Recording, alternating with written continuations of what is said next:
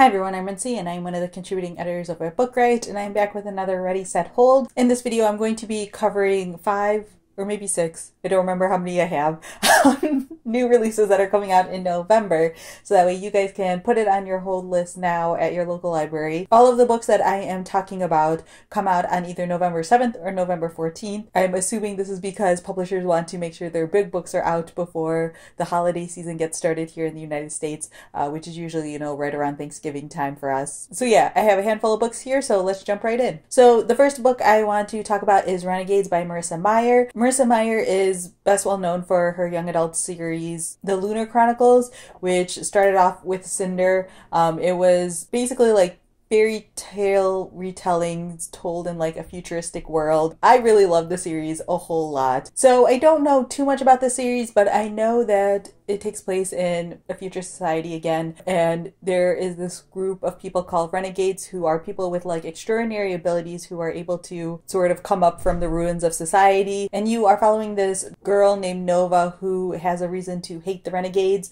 and then she comes across this guy named Adrian who is a renegade, but he seems to be a renegade who wants to help Nova or something along those lines, but Nova is someone who works for like a villain or something along those lines. Yeah, like I said, I really love the Lunar Chronicles. The Lunar Chronicles are crazy popular books, so I'm assuming that a lot of people are really eagerly anticipating Marissa Meyer's next series. So if you are interested in it as well, it comes out on November 7th, so put it on hold at your local library now. The next book I want to highlight also comes out on November 7th, and that is Bonfire by Krysten Ritter. This is a mystery thriller book, and if the name Krysten Ritter sounds familiar to you, she is an actress. She's probably best well known for playing Jessica Jones in the Netflix series. I'm a big fan of hers, and I've been hearing really positive buzz around this book. You are following this woman who is an environmental lawyer. She grew up in like this small town in Indiana, and she ends up moving to Chicago for her job, but then a case ends up bringing her back to the small town, and the life that she's like built for herself outside of this small town starts to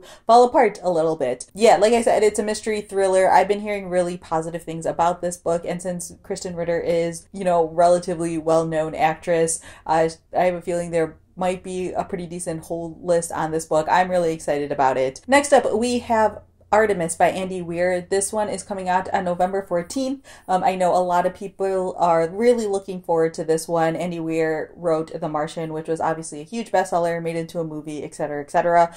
This is another book set in space. Basically, the way that I've heard this book pitched is that it's a heist that takes place on the moon, which I don't think anyone needs any more information than that. Yeah, I'm really looking forward to it. Also, Rosario Dawson is narrating the audiobook for this, which is pretty cool. So if you are someone who really likes audiobooks, this is one that you might want to put on hold relatively soon, so that way you can be at the top of the hold list and listen to Rosario Dawson narrate this book. Or if you are not an audiobook person but you just want the physical copy, again, Andy Weir is a name. A lot of people really love The Martian, including myself, and are really looking forward to this one. And again, that comes out on November 14th. Then I have Oathbringer by Brandon Sanderson. This is the third book in the Stormlight Archive series. Brandon Sanderson is a huge name, especially in the fantasy world. I feel like there are always so many people who are reading his books and getting into a series. Obviously, this is a third book in the series, so if people aren't caught up with the series, they might not be as like eagerly anticipating this one, but I have a strong feeling that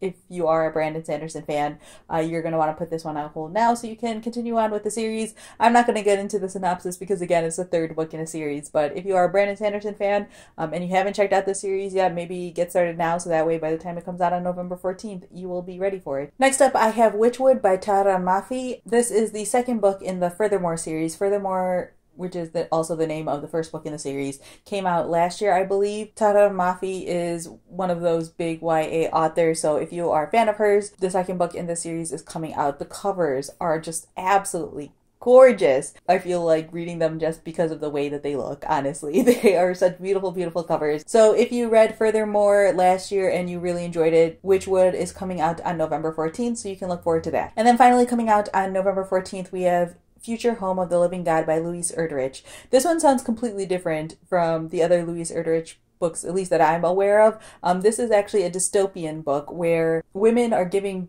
birth to infants that seem like they're coming from like a primitive form of human beings. It seems like evolution is like reversing in this world or something along those lines, and you are following this character named Cedar, and she's adopted, and so she ends up giving birth to one of these sort of primitive infants, and she also realizes that she wants to find her birth parents and try to figure out sort of like what's going on, and wants to know more about her like biological side of her family. Yeah, like I said, it sounds super different than anything that Louise Erdrich has put out, at least recently, but it sounds really interesting, and the world that she creates sounds like it could potentially have obviously parallels to the world that we're living in now. So yeah, that is Future Home of the Living God, and that comes out on November 14th as well. So yeah, that's everything that I have for this video. Feel free to leave a comment down below whether you are looking forward to any of these books or there are any other books coming out in November that you are really excited about. So yeah, that's all I have for this week, and I will see you guys next week. Bye.